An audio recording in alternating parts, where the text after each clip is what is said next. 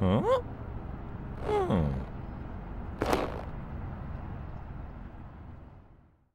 Hey, how's it going, everybody? Welcome back to the channel. And in this episode, this will be pretty quick. I just wanted to kind of give a little bit of a tutorial on cooking a map or exporting your map to Steam if you're playing around with the Arc editor and you're building yourself a map and you want to be able to share that with everybody so they can download it on Steam. I know this is something I struggled with for, probably longer than I want to admit to, but let's just say months.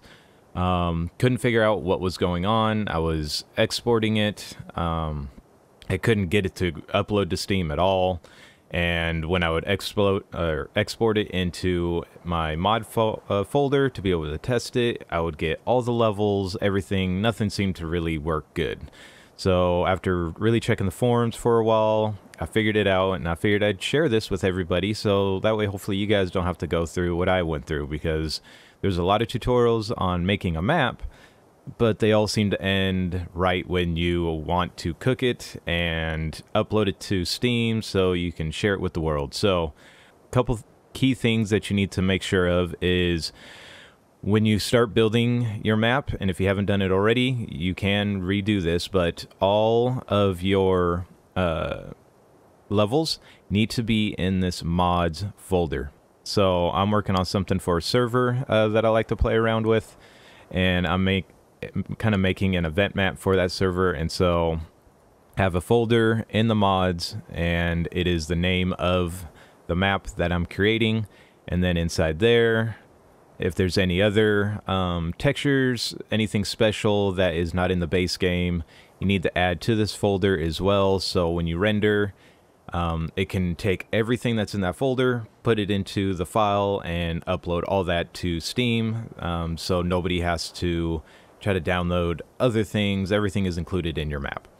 So after you do that and you have built your map, as you can see over here, I've got basically three different levels for actual maps. Is you have your persistent level or your main map. Then I have one for foliage, which is all the trees and stuff. I have one for the meshes, which is all the rocks and all the special stuff.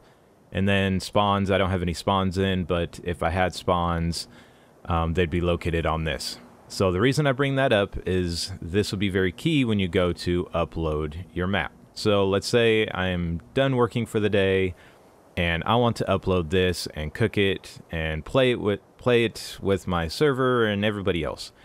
So you come up here to the Steam upload. Just make sure everything is saved. If it's not, just go ahead and save it.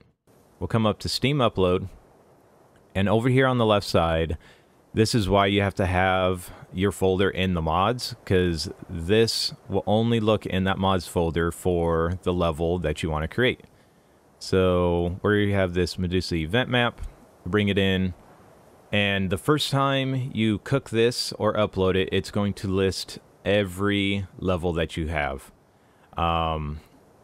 You don't want that. If you export all the levels, because each one of these, like foliage and mesh and spawns, is a level, if that is included, all of that gets uploaded as a individual level, and when somebody downloads your mod, all of a sudden they're going to have 4, 5, 6 different levels that they got to pick from. And if they open up one, maybe it's just the foliage, well, it'll just be the foliage. You won't see anything else. So you need to delete everything but the main level. And so on this one, that one is called the Medusa event map. That's all that's going to go on there. Now this next one, the test mod, only put something in here if you are going to cook your map and play it on your own computer. So if there is anything written in here, you will not be allowed to upload. It won't let it. Now if you do want to just play on your map on your own, you can, let me full size this so you can kind of see. Here's a pretty good example of where it needs to go. So basically wherever your Arc game is actually located, you just need to put this here in the mods folder, in the content, shooter game, so on and so forth. So you copy that that location right here, you paste it, you cook map, As soon as it's done, it will get put into that folder, and when you open up your own game on your own computer, you'll be able to play around with it. So it's a good way to kind of test your map before you send it on to, you know, to the whole world to play with. But let's say now you're ready to upload it to Steam. You've tested it out, everything works good. Delete if you have anything in here. So if you got something there, delete it all, get it empty. So after you delete this, what you need to do is then come down here and kind of fill out all of this information. You need to have a thumbnail, something that will get attached to the mod when you upload it to Steam. I just threw in my little symbol guy. You need to have a title, description, what's the visibility of it. Put any tags that you want, so if somebody wants to look just for a map in the map section on Steam, yours would be located in there. And then any change notes. You don't have to put anything in here because you can update this on Steam itself. But if you just wanted a quick reminder for yourself of some things that, hey, you know, I just so I can remember if I'm not going to modify this for a week, you know, what I change, you could do that, edit it when it's on Steam. So after you have all this filled out, you'll come up here, you will cook the map. So we're going to cook it. This can take a while sometimes. If it's a big map, this could take hours. I've heard of some of these taking throughout the entire night, you know, 6 to 8 hours to cook. It all depends on how much you have in there, how big the map is, and all that. This one goes pretty quick. So what we'll do is we will start to cook the map. You'll see down here, it'll start jobbing, and then there'll just be a big list of stuff that it's trying to find and render and all that. Don't worry if it comes up with a bunch of warnings like object global warning, failed to load, failed to load, failed to load. That's fine. It's looking for key things, and if it's not in there, it's not in there. The game will still play based off of this. So we'll let this run, and I'll come back to you as soon as it's done. Alright, so it looks like it is complete. That little window pops up, say job is done. As you can see, there's quite a bit of like warnings and stuff like that, but right at the end, no errors, triggering instant terminate to avoid shutdown errors. Yep. So after that is complete, this little upload button is highlighted, and all you got to do is hit the upload. And this will then get uploaded to Steam as long as your Steam account is logged into your computer at some point. Some individuals may have difficulties where it may say that it's blocked. You have to go into Steam, and there's a way to kind of unlock it. We can go into that in a future video if needed. But that's only if you have troubles. 90% of everybody, if you just hit upload and you have Steam hooked up to your computer and you've logged into it at least once, you should get this job successful. We hit OK, and then if we hop over to Steam, we'll be able to see the mod. Alright, so here is the mod that we just uploaded. And it was updated June 7th at 1:08. That was when we uploaded it. There's some change notes. You know, June 7th, you know, basically I duplicated exactly what I did, so this is basically the exact same one, so there's no change on this one.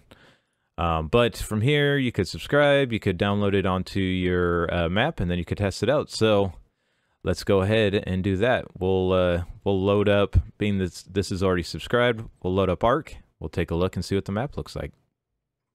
Alright, so we are in Ark, and as you can see, here's our map, and we only have one map listed. I mean, I've got other maps in here, but for the one that we put in, is only one listed. So that is why you only put your main map when you cook it. So let's hop in and take a look and make sure that it still works. Alright, that works. Just some random location to spawn, which I only have one single spawn in here. And yeah, it's really dark. I'm still figuring out that as part of the map building. Like, I've got the day-night cycle work, but yeah, it is a little bit on the dark side. Let's set the time of day. Hey, there we go. Now I can see a little bit more. But it looks like everything is working. The foliage is working. The meshes are working. Actually looks good. And then over here, I've got a little music thing. Yeah, so this thing right here kind of gives out music, which is kind of cool. But it looks like everything works on here. So Very cool. Alright, you guys, I just wanted to share that information with you in case anybody out there was having the same troubles that I was. Again, if you guys enjoyed this video, please leave a like and a comment down below. That lets me know that you guys actually are enjoying this type. And maybe we'll take a look at trying to do a little bit more for map creating. Like, I am not a master at this at all, but if I can kind of help some other people out with designing their own map to have a little extra fun in Ark, I'll do that. So let me know down in the comment if you guys would like that. Otherwise, I'll see you guys in the next one, alright? Take it easy. Bye, everybody.